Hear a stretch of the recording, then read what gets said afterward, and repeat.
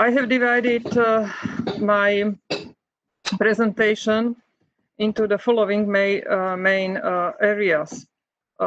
Basic information concerning training of the prison staff in the Slovak Republic, training activities realized by training center and prison staff training in the Slovak Republic during the lockdown due to COVID-19.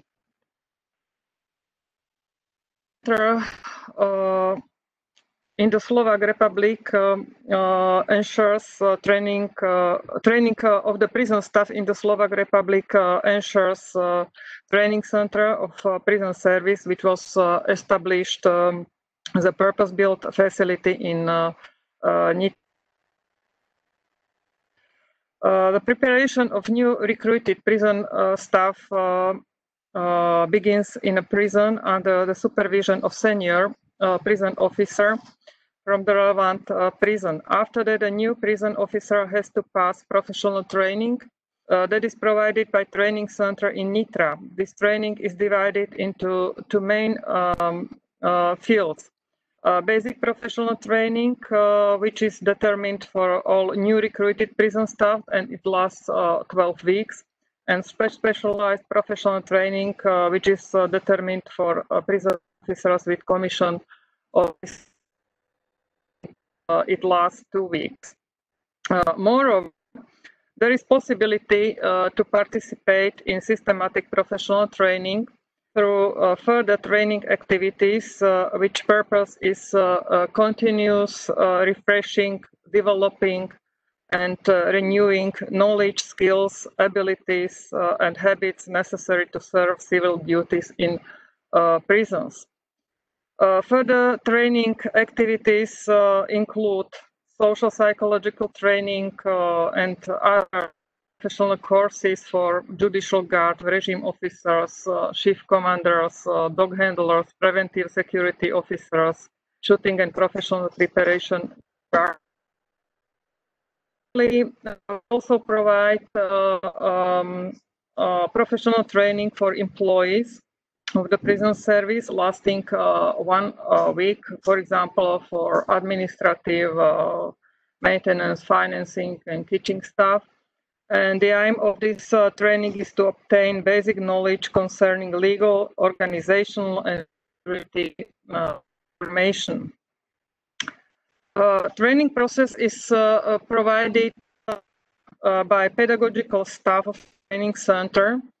At the present time, the staff of training center includes director, deputy lectures for theoretical penological subjects, and 3 lectures instructors for practical subjects and administrative worker.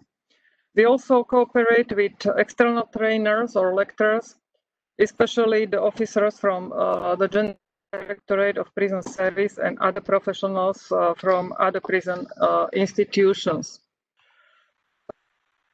Next of my presentation, let me share with our experiences during lockdown due to COVID. Training activities were realized in a standard regime up to 9 March.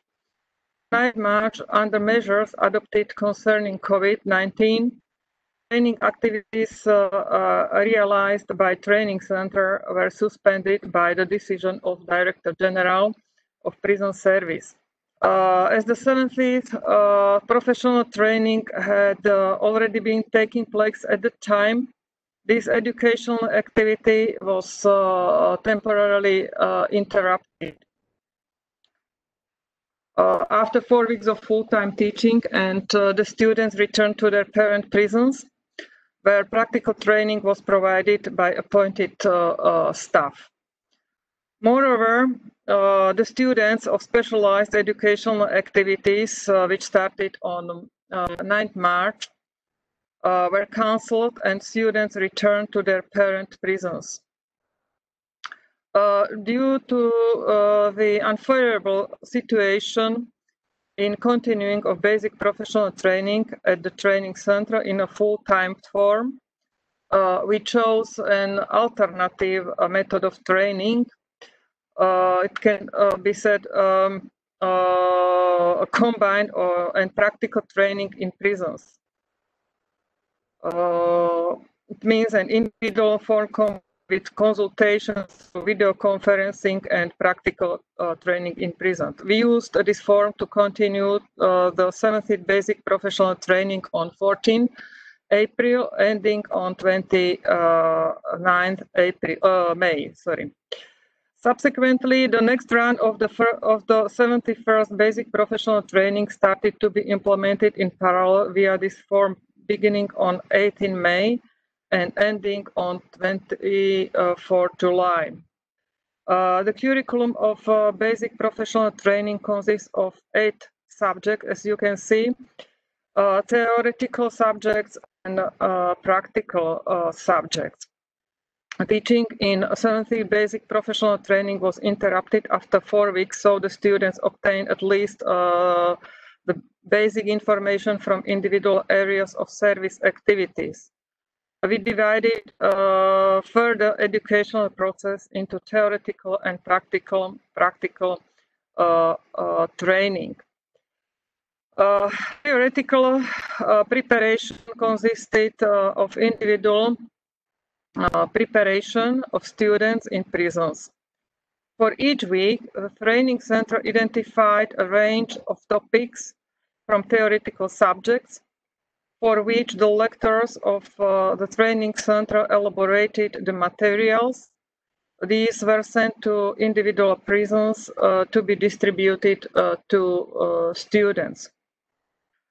Consultations were held on individual topics once a week in the form of video conferencing calls via WebEx platform lasting 120 minutes.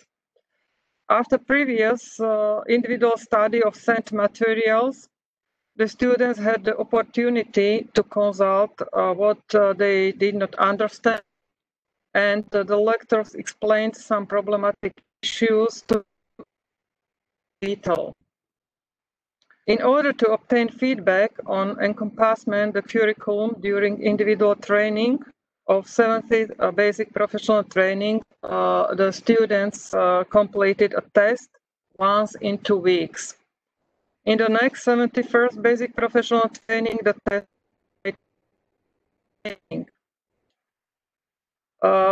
the practical training of students from the topics of practical subjects was carried out in prisons under supervision of an appointed senior prison officer. For this purpose, training center provided the prisons with relevant materials such as methodological materials and videos. Final examination from practical subjects was carried out at the shooting range in Leopoldo, where the students arrived in the line with timetable in small groups to keep anti-epidemiological measures. In next pictures, you can see students at shooting range Leopoldo. See pictures from shootings and self-defense.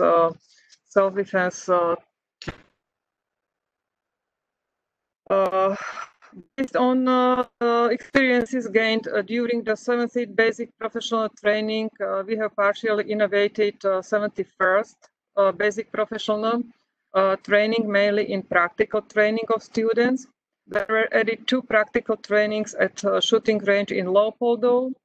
During there were held shootings and consultation on practical topics. Self-defense. During training, the instructors from training center were in contact with the shooting and specialized training instructors in prisons, also in the form of telephone and email communication. In this way, they were given them the instruction and methodological procedures how to prepare the students.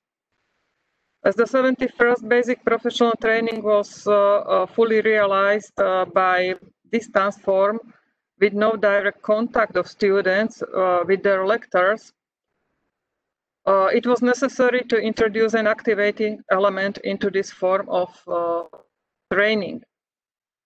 In order to intensify the practical training, a schedule of training meetings of lecturers, instructors of the training center with students in regional prisons was prepared, where the practical training was carried out in the subjects such as shooting, training, marching preparation, and self-defense.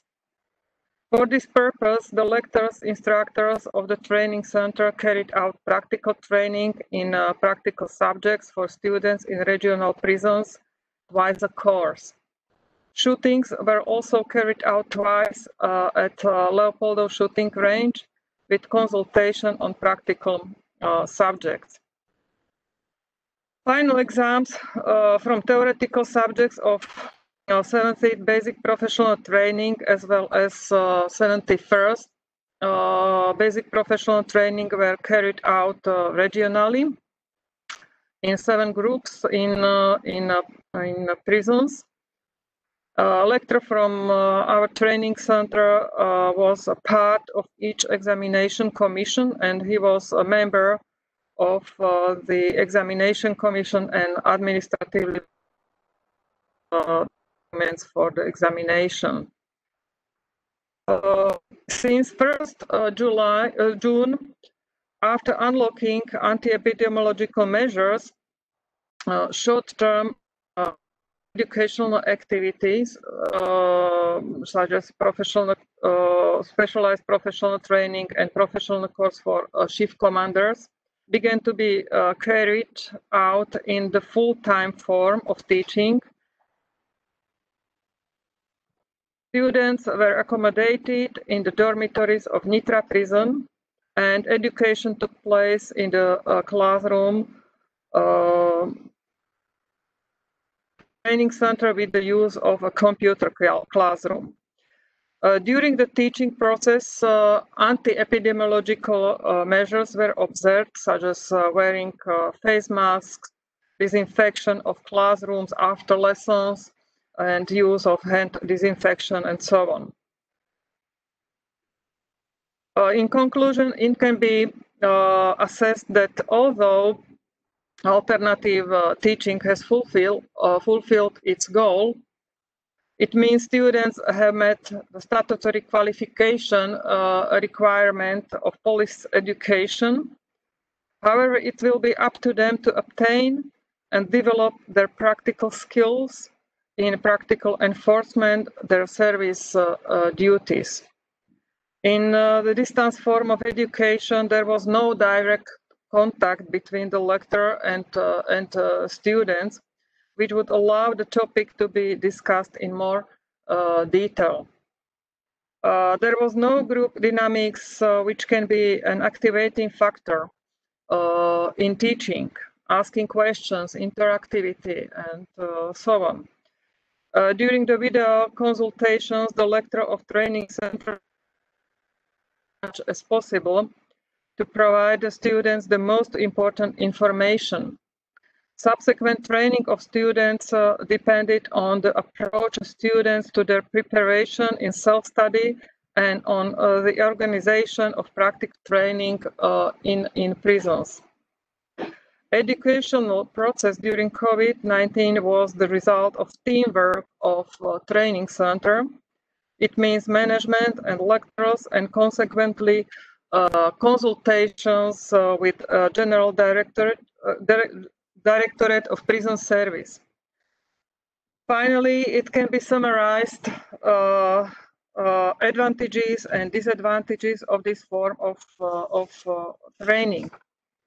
As advantages, we consider that at the time of social contact restriction on online form of training was the only form to continue in prison staff training. WebEx consultation enabled the student to ask questions, to consult problem topics. And as disadvantages, we consider that online training does not substitute the standard training. Sometimes there were technical problems with connecting low level of students' preparation for consultation and small number of hours for consultations. A new situation that has arisen in the society has brought us new challenges, which have tried to solve as effectively as possible. It is obvious that this method of teaching will not fully replace the daily form of teaching, because the effectiveness of the transfer of new knowledge and skills requires a direct contact with the teacher, which was largely absent. For these reasons, the students are required to apply a more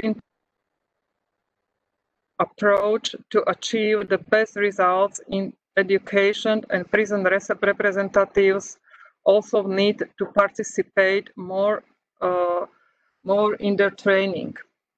Despite all the limitations, we hope that graduates of this basic professional training will be prepared for the proper performance of civil service, and will further improve the development of their theoretical knowledge as well as practical skills in the direct performance of civil service.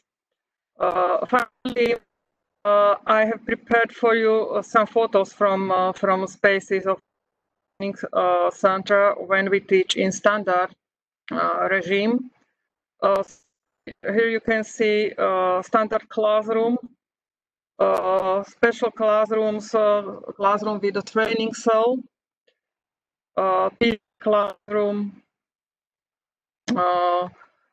shooting classroom, practical training gym where we practice self-defense, marching preparation, and for opening sessions, meeting room, and accommodation spaces, and finally external spaces for shootings at a shooting range in Leopoldo.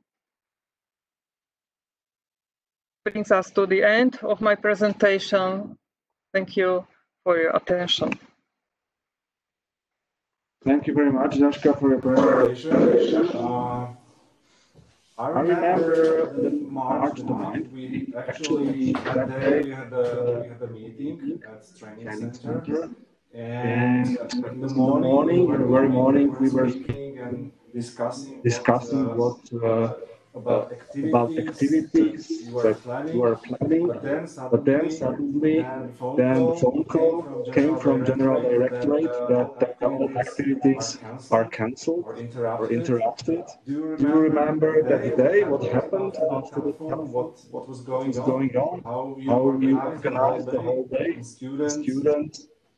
Yes, after announcement of abolition of all educational activities on 9th March, all students who were in training center had to pack their things, and they had to leave training center immediately. At that time, we also started social psychological training in our external facility, Santovka, and students, after opening this course, had also to return to their parent prisons. As in all spheres of social life, it was a new situation for us, and we have not had such experiences. However, our aim was to ensure preparation of prison staff to be able to serve civil service also in such difficult conditions. So we had to prepare a special program and special plan and the only solution was a distance form of training. Okay, thank you very much. Thank you very much. Let me check if there are any other questions. But there will be a discussion after all 4 presentations. So now I would like to ask Cedric or the colleagues from France to prepare for their presentation. And